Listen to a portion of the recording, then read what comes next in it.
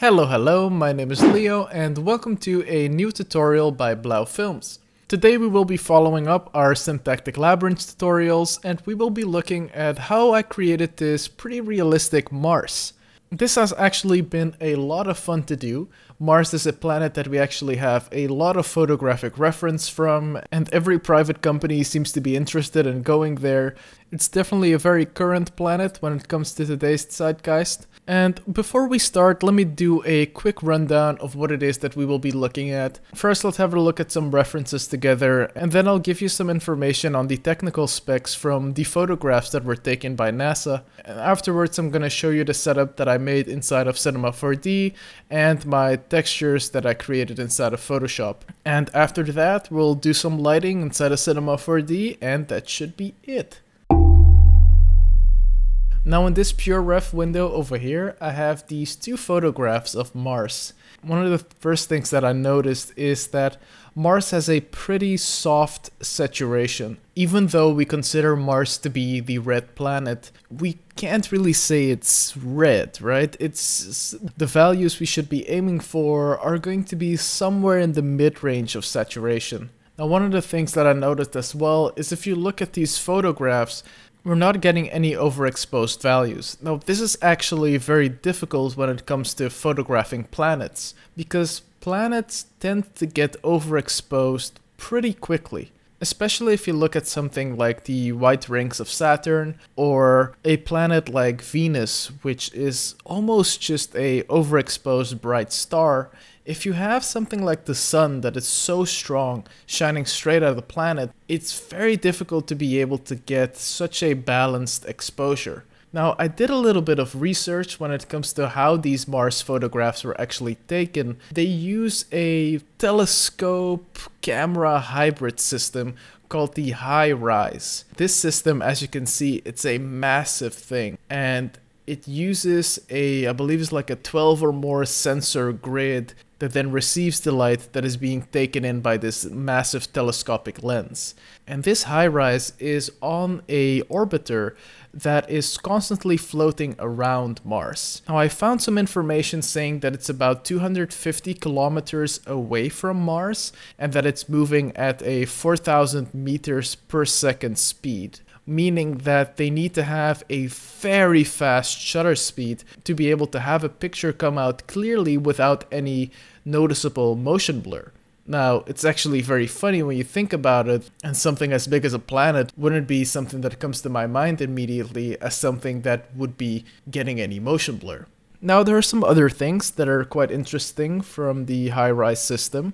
I was struggling a little bit with figuring out what kind of a focal length this telescopic system would have. And I found an article stating that it has a focal length of 12 meters, which would be a 12,000 millimeter lens. Now, this isn't something that sounds normal. But if you think about it, if the planet is 250 kilometers away and you are trying to get a high resolution map for the surface of the planet, you would need to have such a long lens to be able to capture different sections of the planet that then in post are being stitched together by the people at NASA back on Earth, creating the full 360 of the planet. Now, for us, that isn't completely relevant. The only thing that I could tell from this is that these photographs are taken on, generally speaking, a very long lens. I've decided to keep somewhat of a similar ratio because I am also scaling down the planet when it comes to kilometers to centimeters. I'm giving our camera a focal length of 1200 millimeter, and that would be at least somewhere in the range of these absurd long values. Now, calculating the f-stop is something that's also slightly difficult. Luckily, I found two different articles that were stating different values, unfortunately, but they were giving us a range between f17 and f24, which means we have a basically almost completely closed down aperture to give us the sharpest image possible. Now, a few more things about Mars before we dive into the textures. It is a planet with a radius of 3,389.5 kilometers, which I have converted to 3,389.5 centimeters. It has a tilted axis of 25 degrees. It has an atmosphere with more than 95% of carbon dioxide. And as we've spoken about in the tutorials for planet Earth and Saturn and even the Jupiter tutorial, different atmospheres made up of different compositions will create different absorption levels and transmission levels. Now, you can basically just find this on a chart anywhere online, but CO2 primarily absorbs radiation in the mid and far infrared portions of the spectrum, meaning that it would scatter the opposite of what it's absorbing. It would be scattering between the ultraviolet all the way to the yellow spectrum, and it would be absorbing from the yellow all the way to the infrared spectrum. The atmosphere of Mars is actually 100 times thinner than that of Earth. It has a thickness of 10.8 kilometers, which I have again converted to 10.8 centimeters. The highest point on the surface of Mars is Mount Olympus at 21 kilometers, and the lowest point of Mars is the Hellas crater at 7.2 kilometers deep. And that should be about everything we need to know about Mars before we can start getting into making this thing. Now, right now, we're gonna go into the textures, and I'm jumping into Photoshop. Cool.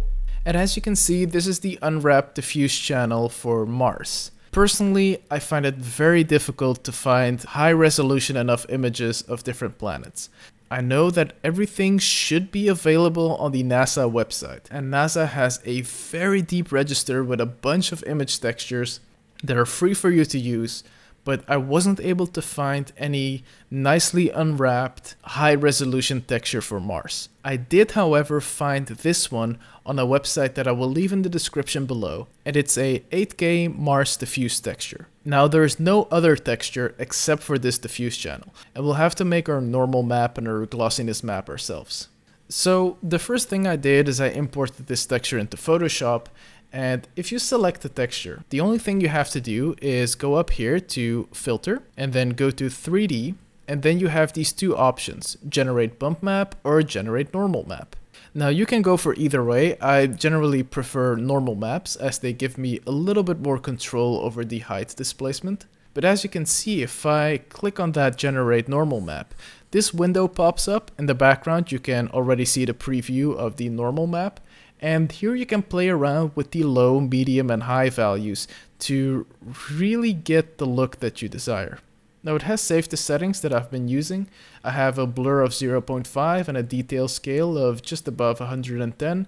And I believe I've lowered the low to 5%. I think it was about like 7 or 8% before. And then you just hit OK. I will hit cancel now as I have my normal map right here.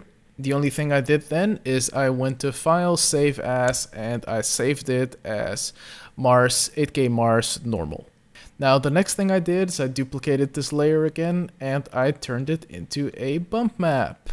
Now, the reason why I wanted a bump map is I wanted to turn this bump map into a displacement channel.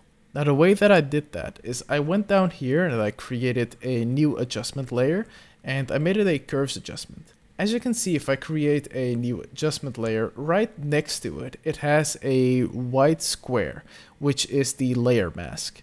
And if you have that layer mask selected and you go up here to image, you can hit this apply image option. And what it does is it basically projects whatever you have on the screen right now onto that alpha mask as a black and white layer. And what we have now is we have a curves adjustment layer that is going to primarily be affecting the white areas. And as it goes down to black, the less of an effect it will be having.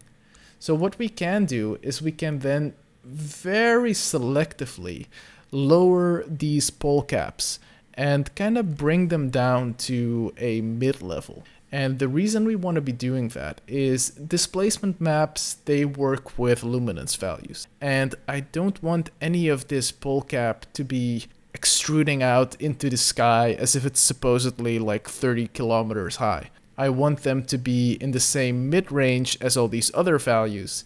And then afterwards, I want to create a levels adjustment that will simply crush down the white values to be perfectly white and the black values to be perfectly black. That way, once we get this into our texture slot, we will be able to define that pure white is the height of Mount Olympus and that pure black is the depths of the Hellas crater.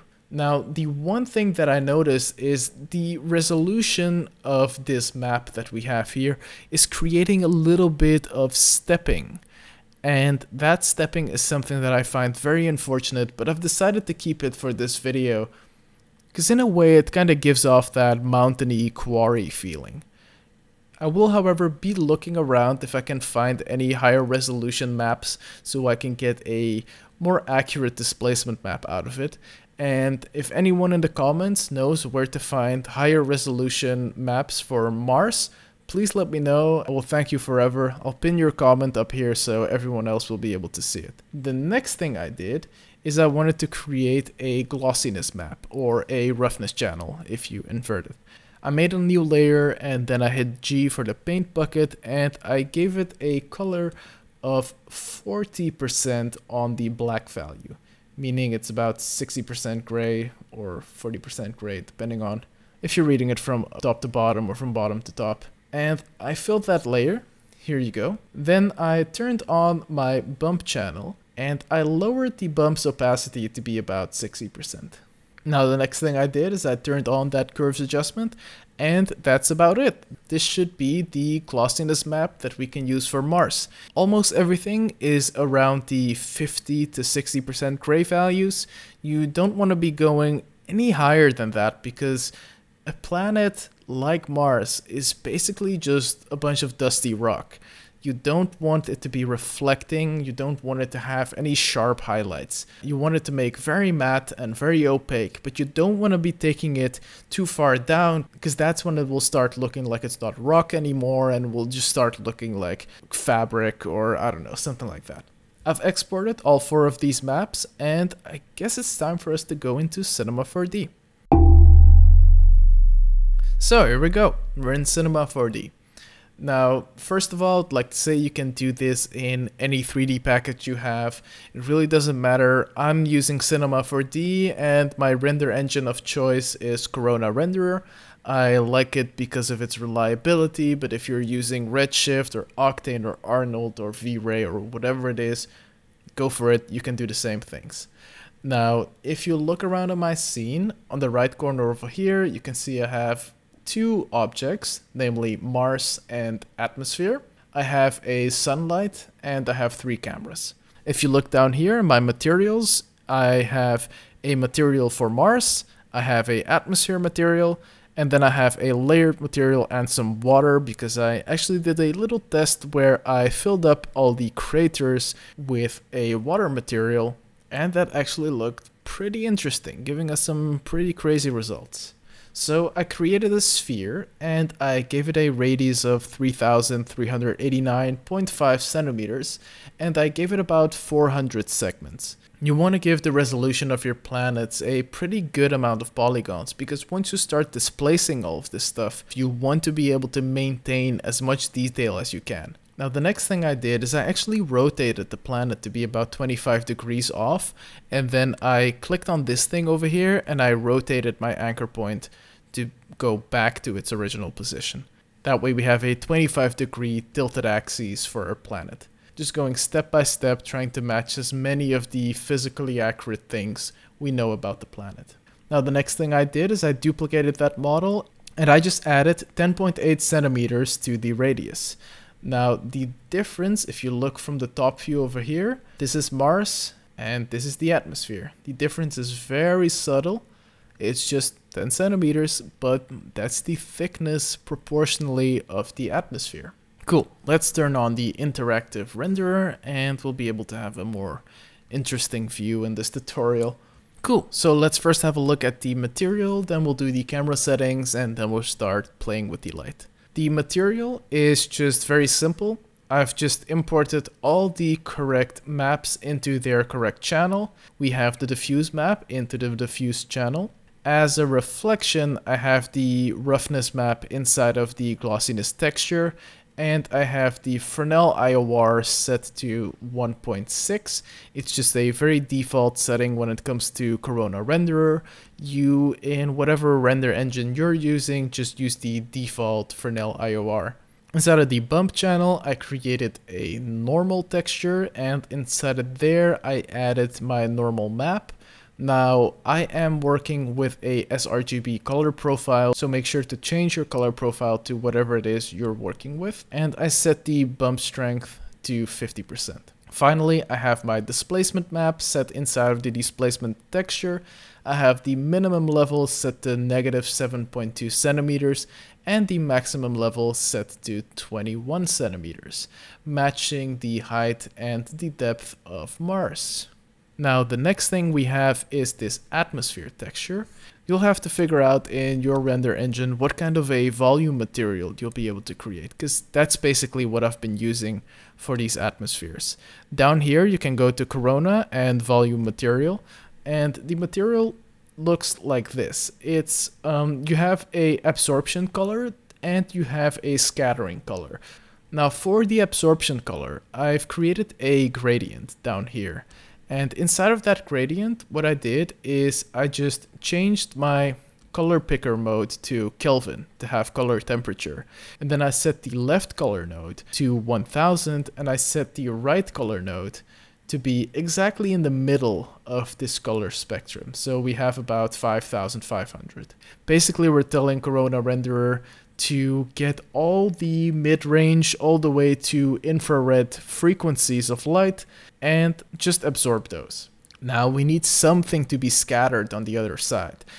Under texture, select a Fresnel. The Fresnel is defined by a gradient. A standard Fresnel gradient goes from white to black, meaning that the center is more visible and the edges have a fall off, or invertedly. The way we can play around with that is if you give a black value on the beginning and on the end, you will create a fall off right at the edge of the planet and right in the center of the planet. And the values in between can be the color that you want to be scattered. Now we want to be scattering anything on the lower range of the spectrum, as we have photographic reference of what Mars looks like at night, and we can clearly see these blue shades. Now, when I did the Planet Earth tutorial, I actually went through the crazy trouble of waiting until like 5 in the morning at a clear summer night, and then I took a long exposure raw photograph of the sun just coming up, just photographing the atmosphere of our planet, but then, looking from Earth. I've actually made that image available for free on our ArtStation store, so there will be a link in the description below to that as well. Be sure to go there, download it, and check out all the other stuff we've got. Let's move on to some of these numbers over here. Now, the rule of thumb that I usually stick to for planets is make your distance about a third or a fourth of the radius of your planet. So we have a 3,300, 3,400 radius of Mars. So 1,300 gave me a pretty nice result, a very soft, but still a little bit present atmosphere. For the directionality, I gave it a 0.4. I can actually show you what kind of a result you get with directionality. If I lower the directionality down to 0, you'll be able to see in the interactive viewport that we're actually getting some of that atmosphere while looking straight ahead at our planet. And if I bump up that all the way to 0.99, we have almost completely excluded the atmosphere from our view. I didn't enjoy the presence of the atmosphere at 0, and somewhere around the 0.3 or 0.4 is a pretty natural value. If you look at any of these references, you can see that the atmosphere is visible from the front, but it's very faint and it's almost just a hint of color on the edges. Cool, that's everything for the textures. Now let's have a look at our light setup. So I've created a Corona sun. This could be a infinite light in standard Cinema 4D or any kind of sunlight in any render engine. Usually I have that sun set to a small size of either 1 or 2. I was playing around with a larger source for some creative purposes, but generally speaking, stick to a small light source when it comes to the sun. You want these harsh shadows for when a planet is in the dark side. I have an intensity bumped up to 15. This is something that you will have to be playing around with yourself once you have set up your camera settings, as those are the ones that are basically defining how intense your light should be. For temperature, I've set it to 6000 Kelvin, a very clean white light, which is what you would be getting in space where the sun has no atmosphere or no interference that would scatter the wavelength. If I move around the light, you'll be able to see what kind of happens. If I just give it a little bit of a shadow, you will be able to start seeing that we get some of that blue atmosphere interacting with the edges of the planet. And you can also see our displacement and normal maps doing their job. We are able to see the sun hitting some of the areas in the shadowy parts, the ones that are a bit taller, and we're creating these very interestingly defined shadows down here. Yeah, there you go. There you go. We're seeing some of that blue atmosphere coming down at the bottom. We have these very nice looking mountains and rocky cliffs on the edge, especially when the sun is passing over it. You'll be able to see it interacting very nicely. Let's give this planet a little bit more light, and then let's go into the camera settings. So I've created the camera and I've given it a focal length of 1200 millimeters. I have this Corona camera tag that has all of our settings. I have first checked use photographic exposure, which then overrides whatever camera settings you had previously. And I have a ISO of 200, which if Eric, our DOP, is seeing this, he probably suggests me to go for an 800, but the shutter speed on Corona Renderer isn't able to go any faster than 1/1000 seconds. Now, one of the things that I found online is that 1/1000 seconds is actually the slowest shutter speed on the high-rise telescopic system, and their standard shutter speed would be somewhere around 1/13,000th of a second. It's just a ridiculously fast shutter speed that unfortunately Corona Renderer doesn't have the ability to do. So if that's the case, lower your ISO, lower your exposure, try to mess around with it some other way, or I guess lower the sun intensity if that's kind of the last resort you have. Then we have an f-stop of 17, which in other situations could be 24. And finally, I have tone mapping set up with just a highlight compression of 1. I have the bloom and glare turned on with the default settings, even though we're not really getting any bloom and glare. It's just, it's just kind of giving it a little bit more of a hazy, blendy look. Finally, I have the sharpening turned on, the depth of field is turned on, and I have the bokeh center bias set to 1, bokeh vignetting set to -1, and the bokeh anisotropy set to 0.5. Cool, so I guess that's about it, right? Mars is a pretty straightforward planet. Now let's play around a little bit with the lighting. If let's turn the entire planet around. And let's have a look at it from the other side. So I'm selecting both and I'm just going to be rotating it. And now we are looking at the large bright desert on the opposite side of the planet. What I will do now is I'm going to try to give it a little bit of a cinematic top lighting. There you go. I took that angle up to 90 degrees and the rotation to about 270. And now we are shining that light all the way from the top. Now, this is looking very cinematic. This is what I was trying out before. If you increase the size of your light, what you will be getting is a much softer fall off of this shadow. So have a look at this. Now, this is actually as inaccurate as you could possibly make a planet, right? A planet, generally speaking, doesn't have any soft fall off. But at least you know that sometimes, in some situations, it can actually be more cinematic to have a softer fall off. If I completely place the planet in shadow, that's when we can really play around with that atmosphere. It's very beautiful blue halo that we're getting around the planet, and it's very subtle. It's very subtle, especially because the atmosphere is so thin and so small in comparison to the planet itself. I think you can get some pretty amazing results with this. Now, let me see, what else can we do? Let me give it a bit more light from the bottom. I'm going to quickly zoom out a bit. Now, as you can see up here, we're getting these very nice details. Cool, cool, cool. And I think that's about it. Now, finally, I would like to show you what I did with this layered material over here. I'm just gonna apply that and you'll see what happens. Here you go, here you go.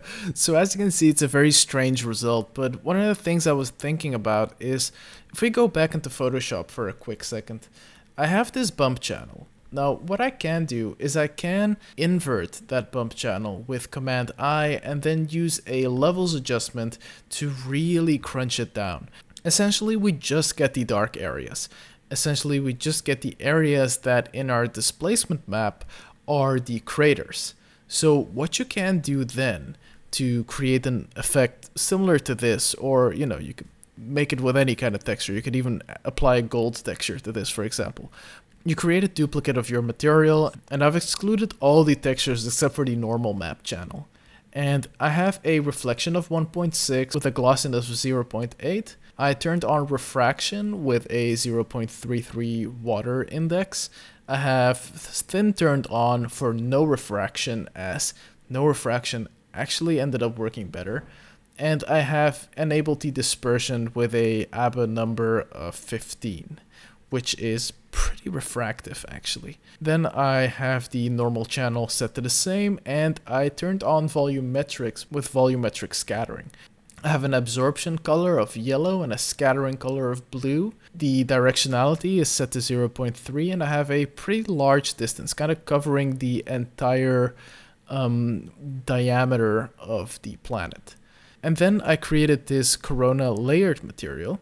And as you look on the side over here, I have my base material set to the Mars material. And then I have the water material set to this material 1 slot, with the alpha we made in Photoshop set as the mask. And what that does is, because we have no displacement turned on inside of this water material, it never goes down where the craters go, and it never goes up where the mountains go, meaning we have a perfectly level sphere all around that's the same size as our Mars sphere. There you go, you can have an ocean, you can add anything. And for the sake of good measure, if I create a new material and I go turn off the diffuse channel, turn on the reflection channel, give it a IOR of 99, then I'm gonna load a material. I'm just gonna say metal, and I've got this roughness texture over here of some kind of damaged metal, and inside of there I'm going to invert the black and white points,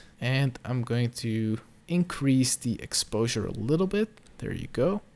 I'm gonna lower the anisotropy to be around 0.2, and let's then go in here and copy the normal channel, paste it in here, and give it a value of 50. Perfect. And now if I go into my layered material and I swap that one out, look at what we get. And there we go. We have a silver reflecting ocean right inside of Mars.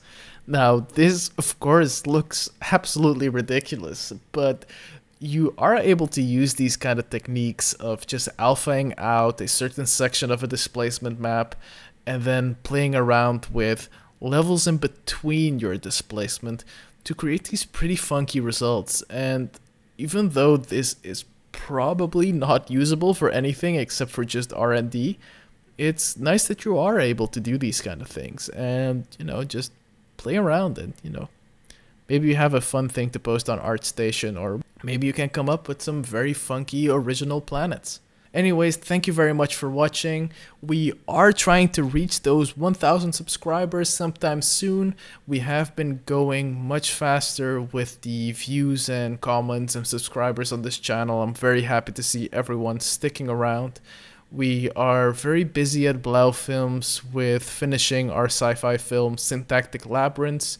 There are many very talented artists involved in this project, and I'm very excited to share their knowledge with you and to share the final film once it's done. So please stay tuned, click that subscribe button, and you'll be able to stay up to date. Now, before we go, I would like to have a quick look at our ArtStation page, or my personal ArtStation page, I guess. If you go down here to store, you'll be able to see all of our products we have. We have a bunch of free products as well, like the CRT TV diodes, realistic moon phases. These are, I guess, more related to what we're doing now, but they're basically, I've created a realistic moon and I've exported 360 1-degree angle variations of 2K EXR files. So if you're doing some kind of matte painting, compositing, day for night kind of shot, it's a very easy thing for you to just go inside of this folder, get the moon asset in the correct phase you want, drag it in there, and just get it composited. I do actually have a tutorial on this YouTube channel talking about how to correctly composite your moon in your shot. We have a bunch of matte painting and compositing assets. We have some decals packs, and there's some more stuff coming soon. You know, have a look, check it out. And yeah, thank you very much for watching. Have a great day, have a great night, and talk to you soon. Cheers. Bye-bye.